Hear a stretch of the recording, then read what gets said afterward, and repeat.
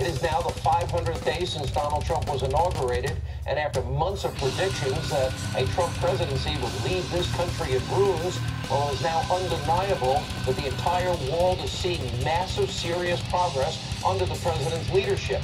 We have pending talks with the North Korean dictator. That's just days away.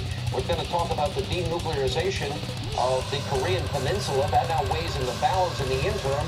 Let's see. Kim Jong-un has halted all of his missile tests. No more missiles being fired over Japan in the interim. He literally is destroying one of his nuclear test sites. It's been disabled. Don't forget, 3 American hostages were also returned, and he walked over the DMZ into the arms of the South Korean president. All good news, not a dime paid, like in the case of Obama or Clinton, in showing peace through strength works. And also breaking today, 3 longtime North Korean generals have been fired by Kim Jong-un, another good potential sign of North Korea's commitment toward serious reform. And meanwhile, on day 500, the Trump presidency, let's see, we've seen so many great developments right here at home. We don't even have the time to list them. Look at the side of your screen. Nearly 3 million plus jobs have been created, 300,000 in manufacturing alone.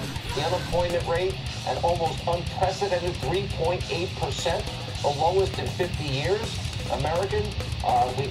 For African Americans, all-time low unemployment rate. Same with Hispanic Americans. Same for women in the workplace. 14-state record lows as it relates to unemployment. Consumer confidence, 17-year high.